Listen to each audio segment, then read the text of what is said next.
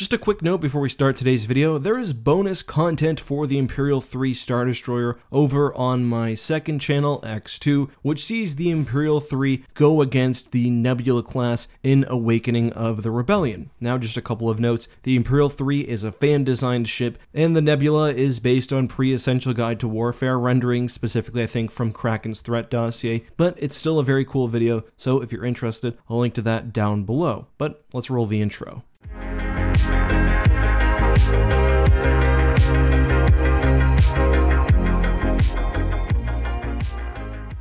Hey guys, this is Eckhart Slaughter. Hello and welcome to another Star Wars video. Now, today we'll be talking about a Fanon ship from the Star Wars universe. Now, what Fanon means is that this ship was never canon. Instead, it was actually imagined by a fan. And I've done a whole video covering 5 of these ships before, and you guys really enjoyed it. And it's definitely something that I'll consider doing in the future, especially when it comes to things like spaceships. Well, to me, a strict sense of canon is important when doing things like versus battles. When it comes to talking about individual ships, it's all made up so it can all be fun, and that's especially true when you look at artists like Fractal Sponge, who have had their work officially adopted into Star Wars canon just because it is so good. And on that note, I also think work by people like E.C. Henry is sometimes a lot more logically consistent than what we actually get in Star Wars lore. But with that being said, let's look at an Imperial-III Star Destroyer as it appears in the Star Wars Empire War mod Awakening of the Rebellion. Imperial-III is an obvious choice for a Fanon ship because there's already 2 Imperial class models. The Imperial Star Destroyer is the most famous large capital ship in the galaxy and one of the most popular,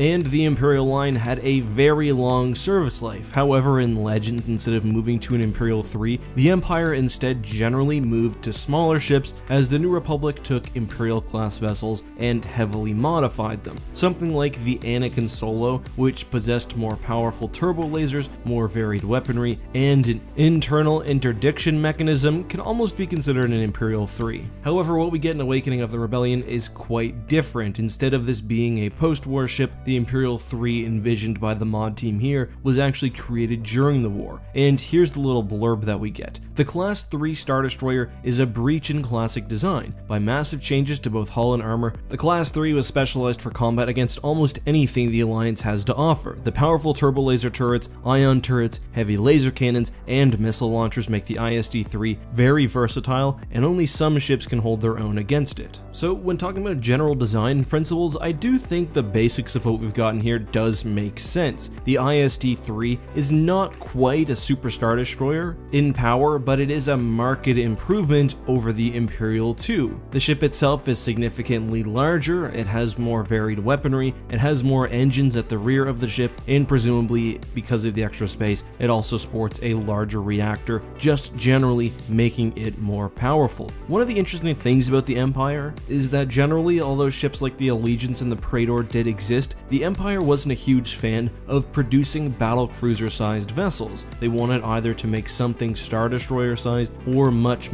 larger, like a Dreadnought, because a Dreadnought has psychological effects that even smaller ships don't. So presumably if they're making a ship that's this powerful, it's probably meant to eventually phase out the ISD-II and become the new mainline Star Destroyer of the Imperial fleet. And we can actually compare the strength of ISD-3s versus ISD-2s within the Empire at War Awakening of the Rebellion system. Now obviously the ISD-2 stats are in no way canon, but we can tell based on how different the ISD-3 is how much more powerful the ship is intended to be. So the ISD-3 is slower than the 2 despite having more engines. Presumably that's because there's a lot more mass to move around the battlefield. However, the shield is also significantly stronger. Instead of being 6,000 points, it's 9,000 points, so 50% more powerful, and similarly the hull is 15,000 points versus 10,000 for the ISD-II. So this thing can really take a beating. So when it comes to weaponry, there's also a bit of diverging design. Instead of having major turbo laser banks on either side of the main superstructure, those same weapons have now been moved across the hull, so you only actually see 3 cannons on each side of the superstructure rather than the 4 double or octuple barbettes that most ISD 1 and 2s have, which is fine, but we also see, if you look at the hardpoints of the ship, that a lot of the weapons are actually focused in the front section of the ship, which is kind of why it's got a different shape than the ISD 1. Presumably that extra at the front of the ship is basically just meant to accommodate the numerous weapon systems, and you can probably say something similar about the sort of wings at the back, because you can imagine what it would look like without those sections if it was just a triangle like the ISD 2 or 1, and just presumably the extra real estate is just to mount more guns, or more reactor space perhaps. When it comes to weapons, they also employ one thing that I really quite like, and that's the fractal sponge style ball turrets. We can see one at the front of the ship, an ion cannon, but there's also others in the ship's brim. I like that they're spread out across the ship because that means that the ISD can engage in both broadsides and target enemies directly in front of it. However, I still think actually limiting the firing arc of a ship by putting it in this sort of notch doesn't really make a whole lot of sense, because now that cannon can't fire forward, and that's fine if you've got enemies on either side to fire at as well, but if there's nothing else, you're basically just wasting potential firepower. Another addition is the inclusion of missiles, and you don't see missiles very often on large Imperial ships, but I quite like it in this case. Missiles are really deadly in the Star Wars universe, especially when paired with ion cannons to take down shields. That's essentially the bread and butter of starfighter combat, so it makes sense that you'd make those additions to a larger ship. Additionally, one thing I will note is that Star Wars Empire at War, and I'm talking about the base game as well as most mods, also allow missiles to pierce through shields. So for an example, if you're firing at a ship with a laser or a turbo laser, the shield will prevent the damage, but missiles will go straight through and damage the hard point. That's not technically how they would work in canon. While that gives the ship an even greater and actually quite significant advantage, it's not one that would translate over to the lore. So there are a few more things to talk about with weapons, and I truly think firepower is the ISD-3's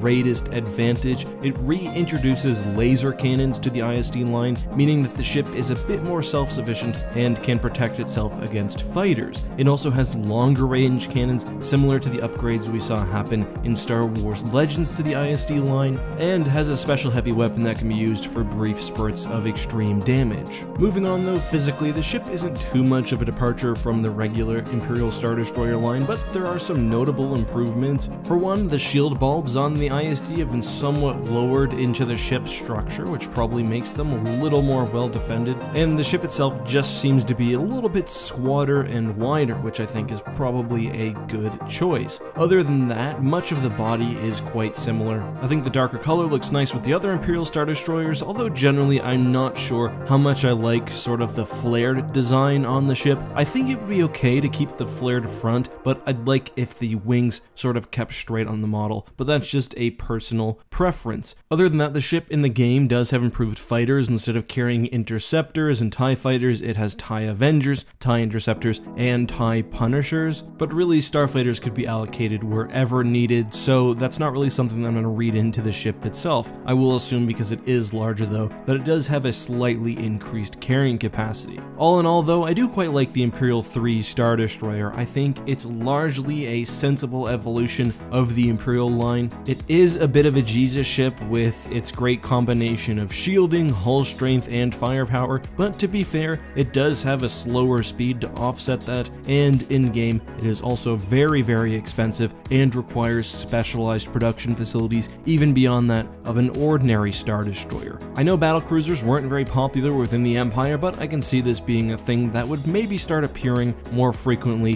throughout battles across the galaxy. One thing though, I'm pretty sure the Imperial-III Star Destroyer could take on almost any ship in the Alliance, as the description says. Maybe some of the larger Mon Calamari cruisers like Home 1 could have given it a shot, but its pure firepower is really hard to stand up against. I do have to ask though, why no internal interdictor in this ship? Presumably the ISD-3 was meant to fight against a growing Alliance threat, and given the fact that the Alliance's main successful tactics involved hit-and-run attacks, why not put significant resources into that technology, especially where this is already a very expensive ship, and to be honest, where the ISD-2 generally outfires anything in the Rebel fleet already. Just a thought, I would definitely be including an interdiction generator in my ISD-3, even if it meant I had to pull back pretty heavily on weapons. Out of universe, the Imperial-III Star Destroyer, as I mentioned, is a creation of the Awakening of the Rebellion mod. I talked to one of the mod leads, Mr. President, and it's an in-house mod, and he kind of explains it as the Zeistin before the Zeistin, and that it was meant to somewhat resemble the Republic Star Destroyer, which is also in that mod, because of some background lore that they discovered. So if you want to check out that mod, and Awakening of the Rebellion is one of my favorite Star Wars Empire War mods, especially with recent gameplay changes. It's quite different and unique, and it's a very fun experience. I'll link that down in the description. Also, I've done several playthroughs of Awakening of the Rebellion